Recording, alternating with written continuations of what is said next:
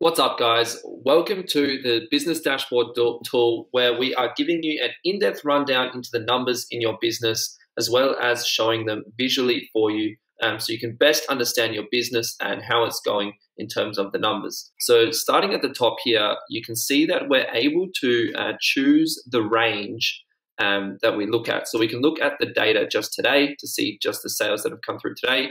And we can custom range that to anything we want, really. We can make it, if we want to see it from a specific date where you came into stock, you can tailor this as much as you like. Moving on, we have the markets, so we can choose any markets that we're selling in to look at. We've got a currency change, which is really cool. If you're living in Australia and you want to see how much you're making in Australian dollars, that's really handy.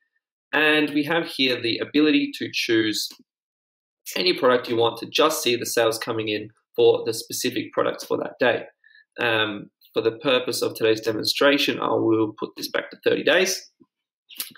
And moving down, you can see here is pretty much all of the key metrics in terms of the numbers that you need to know for your business. So first things first, items sold. So in the last 30 days, we've sold 1,700 units.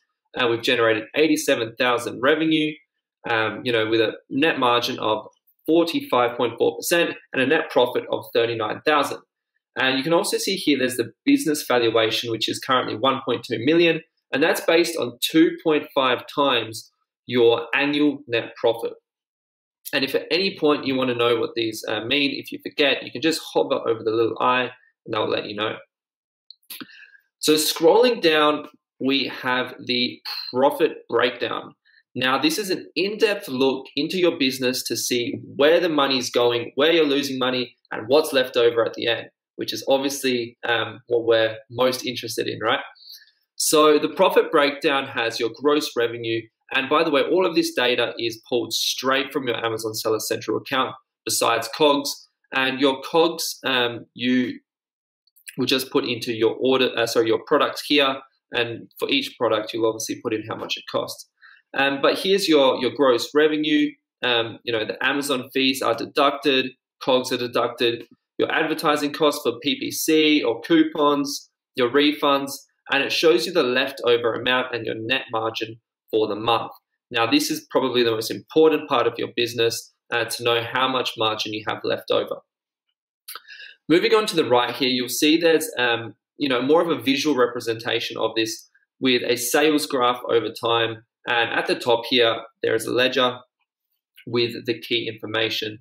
Now, you can tailor this ledger and the data you see here however you like. Clicking the cog wheel, you can deselect or select any of these to really hone in on what you want to see for your business. As you can see, the dark green is gross revenue, the yellow is net profit, the light green is previous revenue, which is interesting. So you can kind of compare if your sales are increasing compared to a previous period. And down here in the pink, you'll see that we have product pulse events. Now, this is linked very closely to our product pulse tool, which you will find in monitoring and alerts. So I would go ahead and look at that tool and watch the video there to understand that. But basically what this is, it's letting you know of an event that's taken place on that day for your business. So in the product pulse tool, you'll be able to choose certain events that you want to track. And, so for example, if you get a review or a price change or a dimension change in your business, ZonGuru will send you an email straight away to let you know. And now that also comes up here on the sales graph. So you can see here on this day, on Sunday, December 6th, our ratings changed by 2 and our competitors' rating changed by 1. And there's also the ability to click the details as I've done here. So you can actually look into that and see exactly what changed for what product.